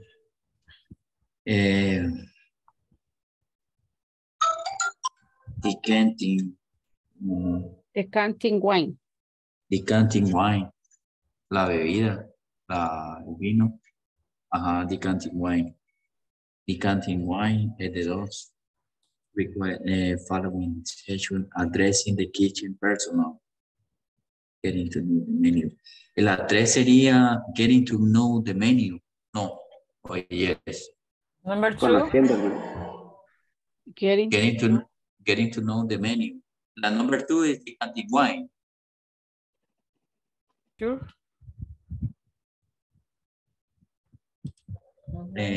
Vamos a ver. Requesting a shift, following the schedule.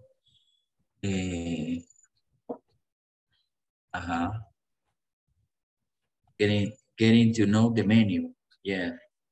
Addressing. Eso el compañero. Entonces no sé si gusta si hacemos ese, porque el que yo había hecho, hay algunas que no coincidí. Pero Exactly. You share your own order, right? That is the order that Stephanie did, but you share your own order. El suyo, cada quien. For example, David, you have your order, and then Nubia says, oh, you know what? I'm going to help you improve it. Okay. It would be better to do this and this. And then she shares her order, and you give her suggestions on how to improve it too. Tell me, Nubia. Are include all the SERPs training manual? Sí. All. Okay. But it will you share the order that you have. See, this is Stephanie's order, but you make your own. You have your own order. And that's the one you're going to suggest. Okay.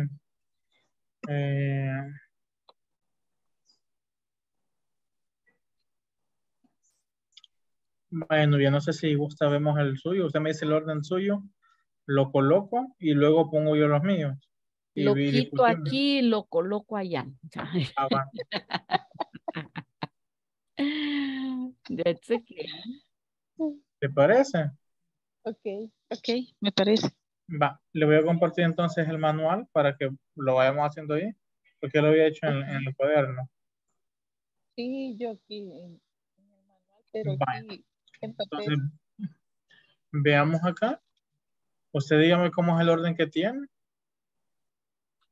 Vaya, yo tengo, pero no sé si estará bien. No importa. Prevention, el número 1, Prevention of Accidents and Safety.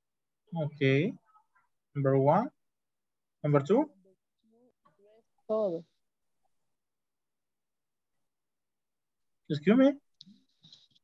Dress code, number 2. Dress code, okay. Number 2. Number 3.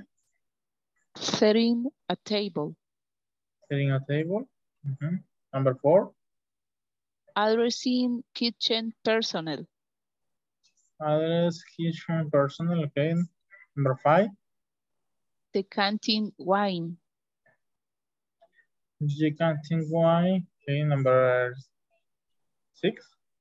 De ahí, número 6. Requesting a chips change. Okay. 7. Following the schedule. Okay. 8. De ahí.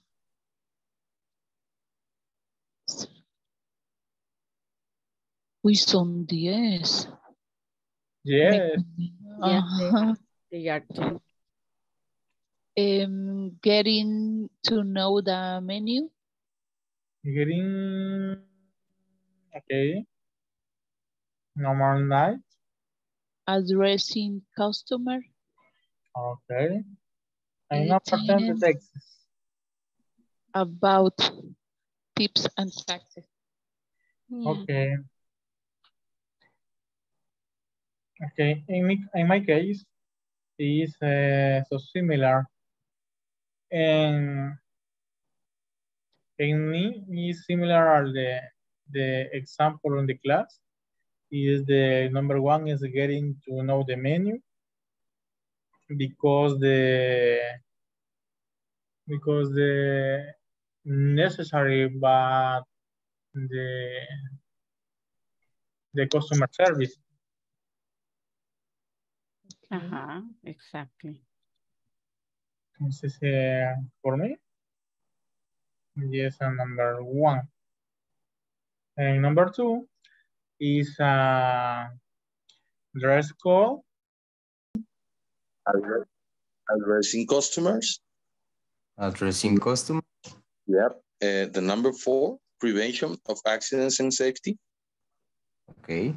Number 5, about tips and taxes. Sorry.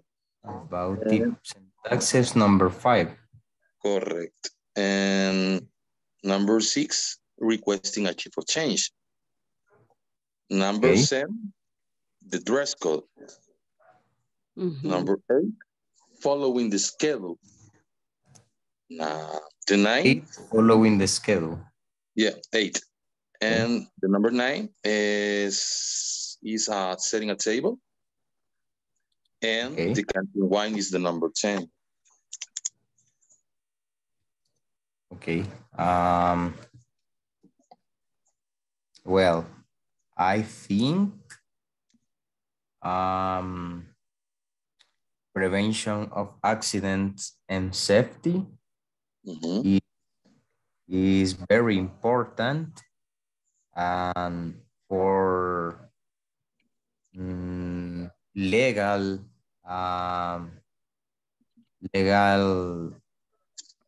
cumplimiento legal, and people life.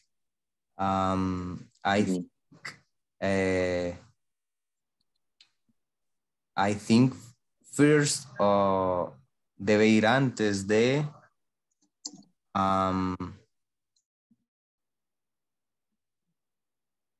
¿cuál era el 7 que tenía?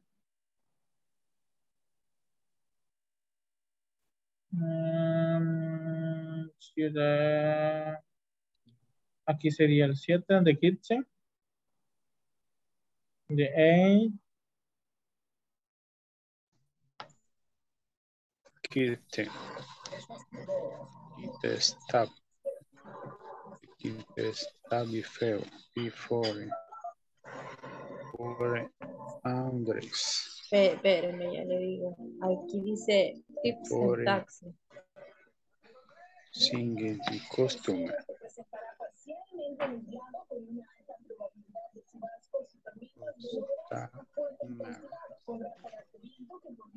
Customers.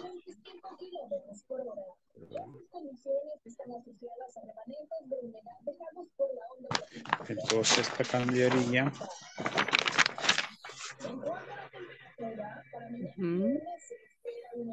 Aquí se la voy a escribir en el grupo. Porque estas pienso yo que sería mejor. Would it be better to know about this and tax instead of this, the canteen wine? Pero no sé si es entendible. Canteen wine. Ahorita se lo estoy escribiendo ahí en el chat. Sería como la it would good. It would be better. Sí. Or it would be good. Be better. Ajá. It So you would can be use good. it would be better or it would be good. Sería mejor it would be good.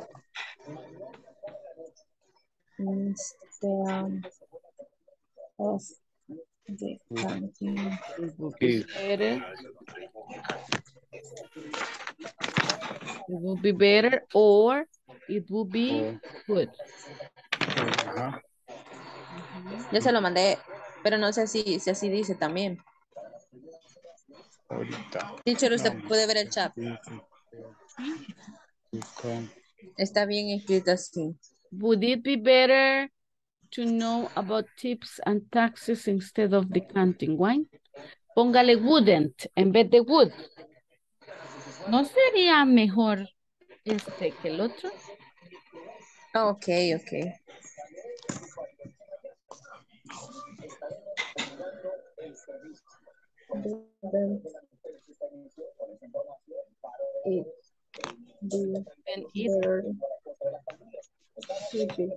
Then it be better. Good.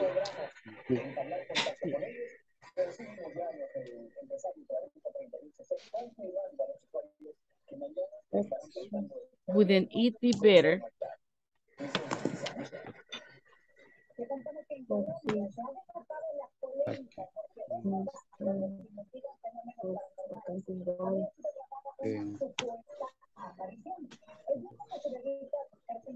Ya lo copió, Mauricio. Sí, aquí no. Ok.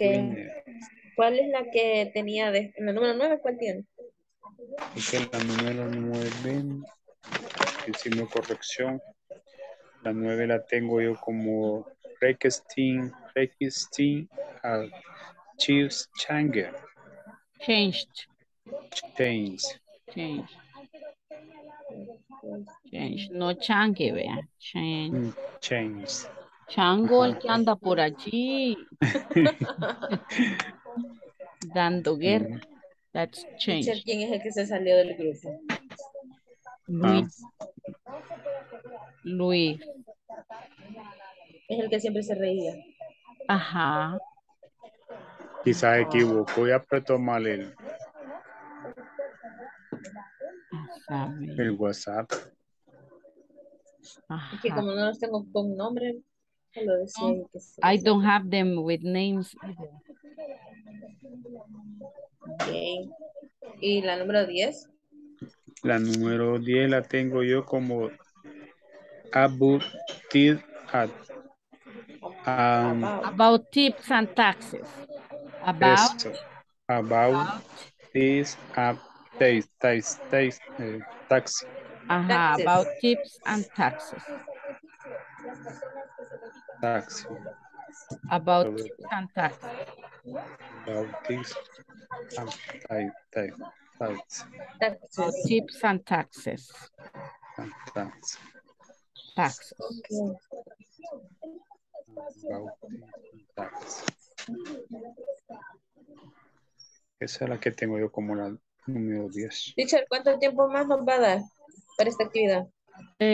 Unos 2 minutos más. Ok.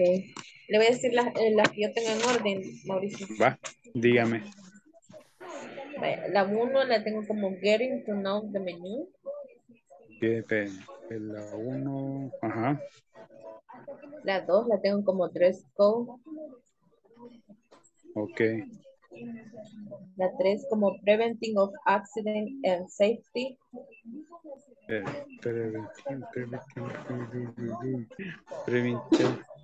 la última. Es la última, es la 3, ajá. La 4 la tengo como following schedule. Number 4 I have. Okay. Number 4 I have. Number 4 I have following schedule. Okay. Sorry, what did you say? You first, number 7. Prevention of accident certified. Why?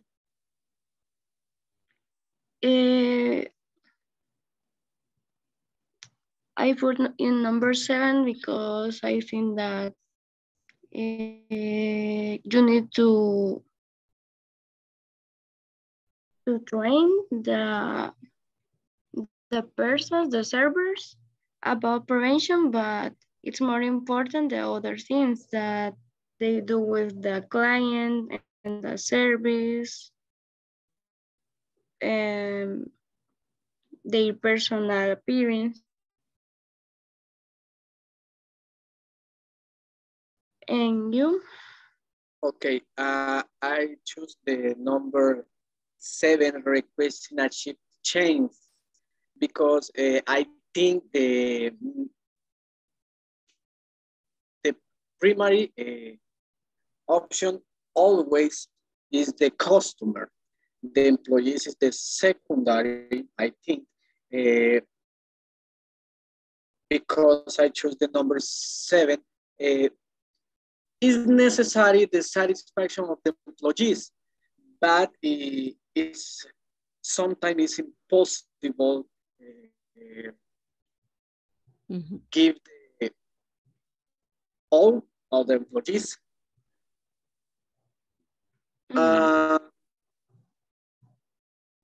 If it's possible, no problem with that. Okay, number 8.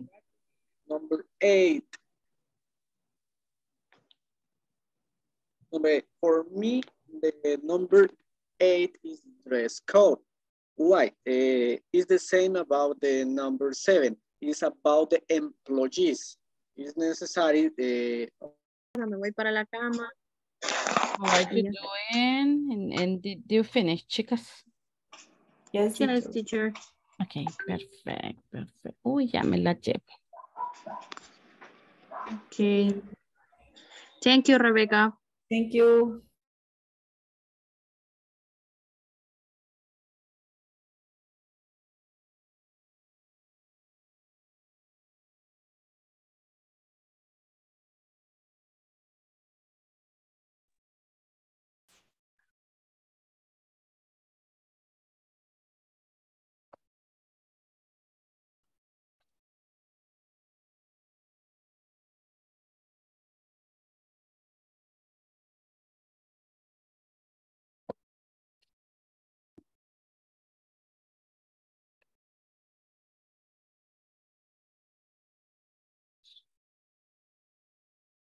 Okay, okay.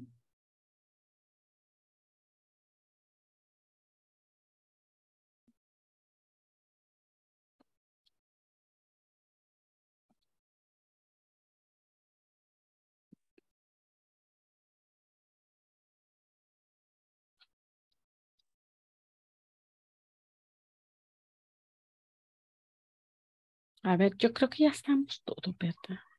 Me queda medio año. Okay. Can I have a volunteer to share your experience, giving suggestions to improve the training manual?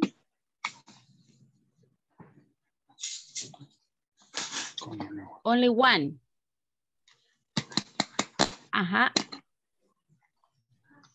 José Alberto, tell me. Ya arruiné esto.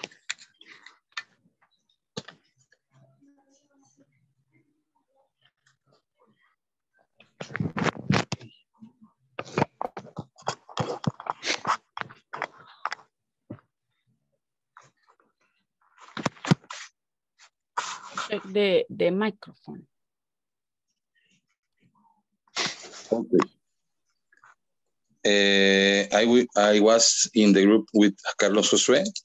Okay. And I think we have two similar points of view, but focused on different aspects, the operation of the business and the customer service.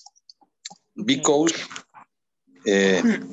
for me, the service training manual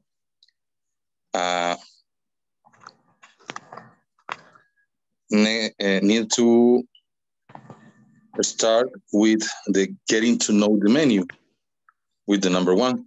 Definitely. In the number one. And the number two, addressing kitchen personnel. Number three, addressing customer. And number four, the prevention of accident of safety. And we have a conversation about the different points of view. And I changed my last order with the decanting wine and the setting or the requesting of or a chief change, because if I focus in the customer service, I need my servers or my employees need to know what is the product, and it's better that they knows the canteen wine and done the requesting a chief of change. Okay, okay. So you always have somebody, right? If somebody is going to be absent, there should be somebody else substituting that person. Okay, great. Okay. Great, great. Thank you, Alberto. Let's see. I'm going to call the last attendance of the day. And we're free, right? Almost Friday. Adriana María and Adriana Marcela. Adriana María. Ya me cambié el nombre, teacher. I changed the name to everybody. Oh my God. Adriana Marcela. Ana. Present, teacher. Ana Alicia. Present, teacher. Carlos. Present, teacher. David. Present, teacher. Diego. Present, teacher. Edwin. Elda Cristina. Present, teacher. Elmer Fabricio. Gema Carolina. Present, teacher. Jessica.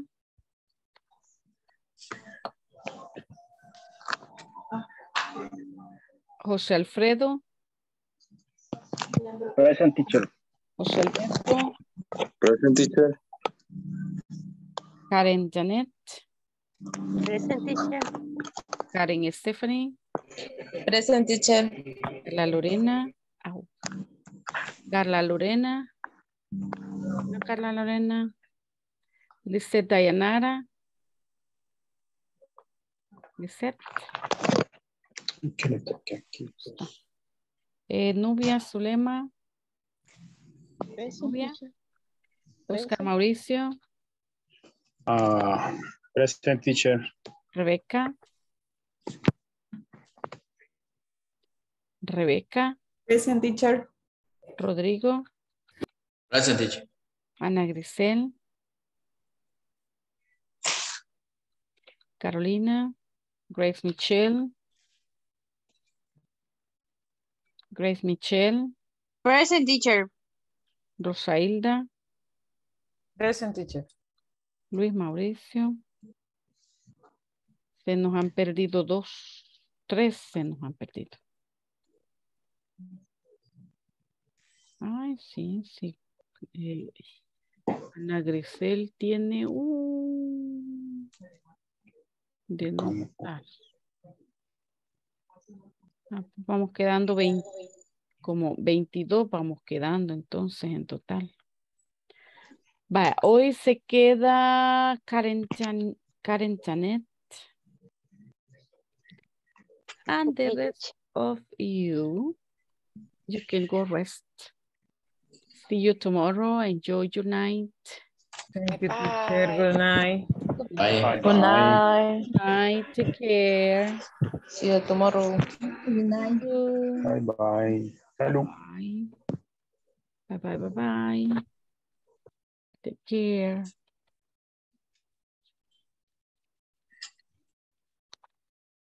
Bye bye. Bye bye. Take care. See you. See you. Hi, Karen. How are you? Ay, teacher. ¿Cómo siguió? Ya hoy sí les estaba platicando con Ani, que le digo que ya estoy bastante mejor y yo pensé que no iba a terminar bien la semana. Pero hoy sí estoy bien, le digo yo. ¿Y qué le dio al fin? Pues ¿era gripe o era COVID? Yo espero que no haya sido COVID. No, me fijé, como ya cuando fui al seguro, ya prácticamente ya, ya me había pasado lo más crónico, entonces solo me pusieron que era faringitis, no. Faringoamigdalitis. Es que Algo así. poniendo faringitis, faringoamigdalitis, rinofaringitis, rinofaringoamigdalitis. Sí. Ajá. Así es de que ya estamos bien. Ya. Yo había pedido permiso. A Inglés le digo yo, deme una pausa, yo luego me incorporo. No, me dice, no se preocupe, me dice, incorpórese así, sin la cámara encendida, me dice. Sí. Y le digo, ¿le informo yo a la teacher o ustedes? No, nosotros le vamos a informar, me dice. Ok, le digo. Sí, es que es bien complicado. Ujú. Sí, ahorita a Carla está enferma también. Ha estado bastante delicadita. Igual. Sí. ¿Verdad?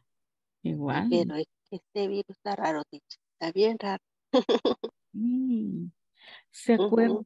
It was the same in the 2020 before we suspended working. It was the same. Everybody was sick. Everybody was getting such terrible colds. But it was like, okay, you get sick today and you finish a whole week terribly bad. And the next week, okay, you're like new. Yes, I remember we got sick here in about January. But it took us a complete week to get better. But I'm happy that you sound much better. You sound more animated, right? Because it's not easy. It's not easy to continue and to be working and paying attention because you hardly listen because of the same, right? That's good that you are better now, Karen. Continue drinking medicine while you, until you get totally better, right? Usted todos esos, las agüitas de manzanilla, jengibre, y todo eso. They are really, really help you. That's what I have been drinking today. I made a special tea. I remember once that I have lost my voice totally. And a person told me, you know what? You have to make a tisana, she told me. And I was like, oh, what's that? And she said, make a tea, put some piña, that the cáscaras, right? The peel of the pineapple, put it to boil, add cinnamon, pimienta gorda, ginger, chamomile, and a piece of atado de dulce, and boil it. Boil it a lot, and then you drink that tea for 2-3 days, she said. And I did it.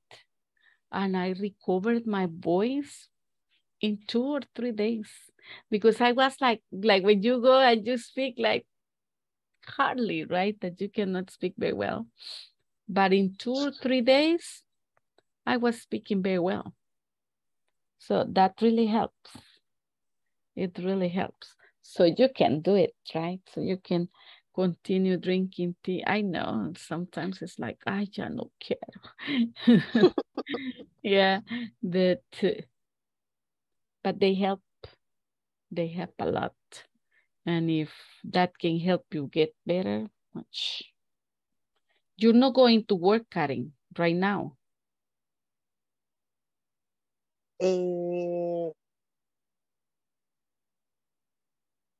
Oh, you finished. Your sick leave is ended. Me preguntó que sí. La incapacidad. That's the sick leave. Ah, sí, ya. Sí, ya. Me presenté el... That's ended. El martes, pero hasta el miércoles. Ajá, bueno, no está bien, ¿verdad? Porque se me terminó. Ajá. Exactly. And the thing is that it's raining sometimes, right? So you have to be very careful with the rain. So you don't get sick because of the rain. That's something really important. Really, really important. Fíjese que le quiero preguntar algo. Dígame. Vaya. Como estamos en intermedio y vamos avanzando. Mi pregunta es, yo hasta aquí hay cosas que sí las entiendo, me puedo defender y otras cosas que no. Mi gran problema es que no puedo hablarlo así tan fluido. Pero digo yo, y si avanzamos, aunque uno se sienta limitado, puede, por ejemplo, decir, mire, yo quiero nuevamente repetir este módulo. Tengo esa duda. Yo me imagino que sí se puede. ¿Verdad? Yo me imagino que sí. Tengo que preguntarlo a inglés corporativo. Sí, a inglés corporativo. Ajá. Ahí tendré que preguntarles a ellos en el corporativo. Mire, yo sé que voy bien, pero me gustaría reforzar. Ajá, reforzar. Can I repeat it? And they will tell you if it is possible or not. I think there is no problem. Yeah, I think there is no problem. Es que esa duda tenía, oiga, porque es que no me parece justo seguir cuando me siento limitada. Ajá, sí, no, definitely. Definitely, that's true. And if you think that you need to repeat some topics because you were not listening well or because you were not feeling well, that's okay. That's okay. But ask. I think it is possible. That's what I would think, right? That it is possible to do it again. Yeah. Okay. Yeah. So ask if it is possible, they will tell you, sure, why not? If it is not possible, they will tell you como que no. but they will tell you, right? They will tell you if it is possible or not. I think yes. I think that it is possible. But it's better to ask, right?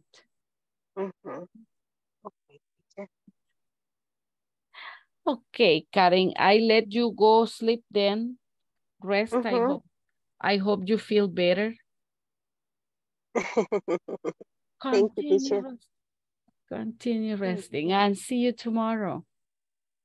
See you tomorrow, teacher. Bye-bye. Bye. Thank you.